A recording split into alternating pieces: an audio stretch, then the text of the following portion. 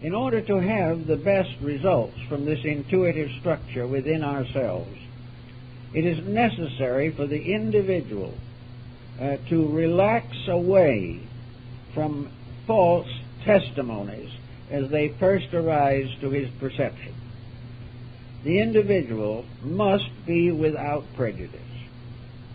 He must not distort the impulses and instincts that arise within himself. If he is able to quiet the testimony of the frontal mind, he will then allow the intuitive faculty to move into domination of the circumstance. But while he is constantly interfering, he is not able to gain the assistance that he needs.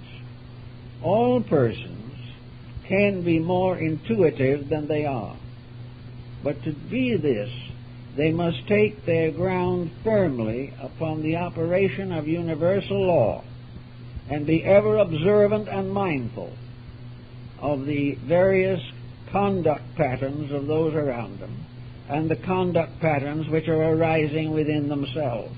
Otherwise, they block the intuitional process. One of the more common things that happens in connection with intuition is that it is likely to be most vibrant and vital while the body is at rest. This is why a large part of our what we might call archetypal dreaming, dreams that have meaning, come to us from the coordinator. They come when the conscious functions of the mind are temporarily set aside. They come to us usually not as words, not as the appearance of some person, for the coordinator is not a person. They come through symbols, through various forms and patterns, through hunches, through sudden realizations of things which we do not normally comprehend. We even can find this in the world of science, where a scientist has built into the coordinator a mass of evidence. The coordinator will sort it out when his own conscious mind cannot.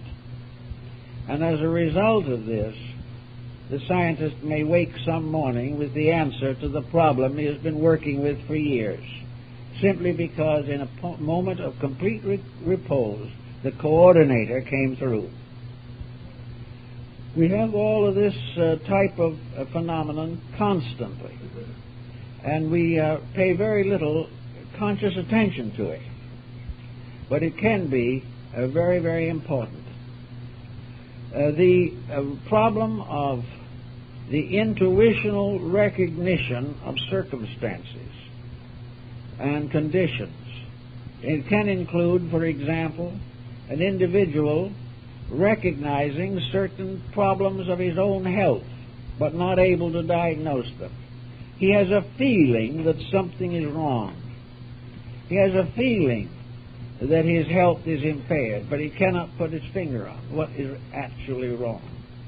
Here again, the coordinator is moving in to try to assist the individual. Now, behind all this, there might be a kind of moral issue involved.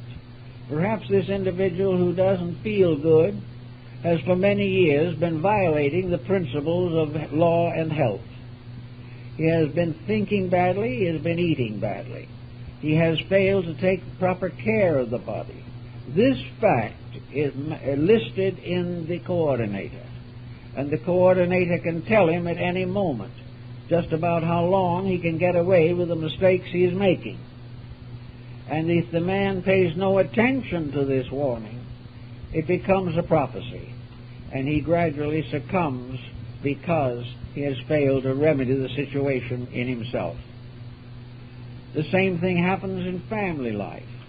Family relationships become brittle, and warnings come from the coordinator that unless attitudes and relationships are changed, the family will be destroyed. It will be broken up. Some are wise enough to try to do something about it.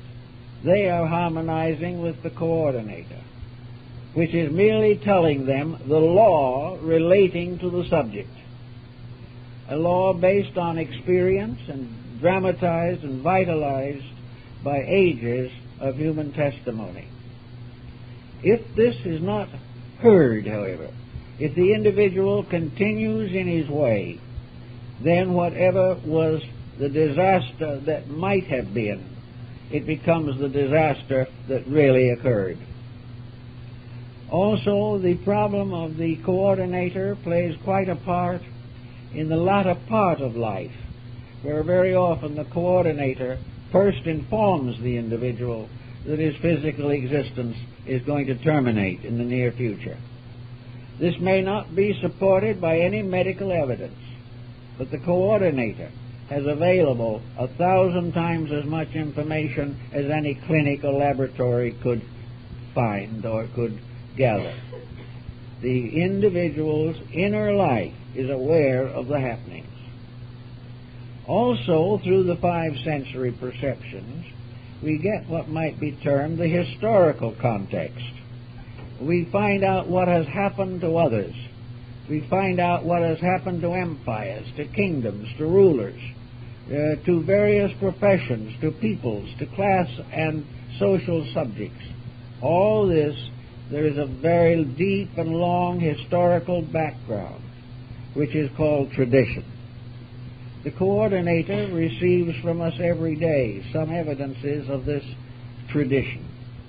It also is aware, because of its own integrating process, the tradition, like every other part of activity, is governed by laws. These laws operate, and where a new situation becomes identical with an earlier traditional situation, then similar, if not identical, consequences will follow. And therefore it is perfectly possible for the individual, quietly in his own thinking and in his own reflection, to realize almost prophetically the outcome of almost any situation in which he finds himself. He can also apply this to the fate of nations, to the fate of collective structures, to the rise and fall of industrial systems. All these things are basically set in patterns of infinite and immutable law. The coordinator helps the individual to adjust his own mind to these laws and gives him the final evidence, the final proof of the reality of the situation that is gradually developing. Now, there are times when people get hunches that do not work out. The individual, therefore, has to watch constantly to find out how much of his conclusions arise from the coordinator and how much comes from traditional habit patterns within himself. Most persons so live that their relationship to universal law is obscured. They live in a pattern in which they pay little or no attention to the great principles upon which life is built. These principles are invisible in most cases, but their consequences are painfully visible. We have to work with them every day. At the present moment, we are plunging through a mass of what the Oriental would call karma. It is a condition in which, for ages, we have been building contrary to the rules of the game of life. The coordinator knows this, but the individual does not pause to consider. The individual, building largely upon the satisfaction of personal selfishness and ambition, chooses to ignore those truths which might give him a better relationship with life. We find this quite frequently in such simple and imminent circumstances as alcoholism. The average alcoholic knows that he's an alcoholic, or finds out in due time.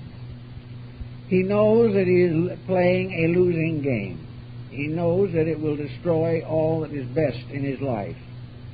Yet he will not or cannot change. And fully aware of the inevitable tragedy, he moves relentlessly toward it. until finally it catches up with him. If he survives, perhaps he is a little wiser. This type of decision to do what one pleases at the expense of doing what one should is one of the factors that blocks the intuitive faculty in the individual. We all have it, because we all have behind us not only ages of personal growth, but a vast universal complex of factors which subconsciously we accept, even though we may ignore them consciously.